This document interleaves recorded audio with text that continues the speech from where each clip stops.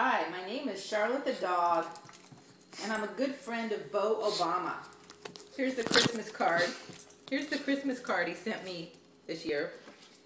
And even though there are no Portuguese water dogs in the Arctic, there's a bunch of other reasons why Beau and I are urging President Obama to say no to Arctic drilling.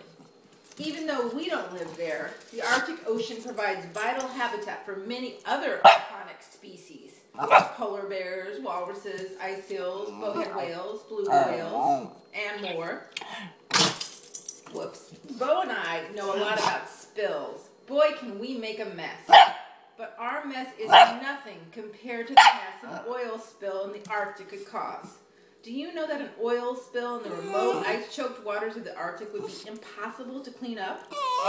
And finally, drilling in the Arctic Ocean promises to make it ever more difficult to return atmospheric levels of carbon dioxide to the levels scientists say are needed to prevent some of the worst consequences of global warming.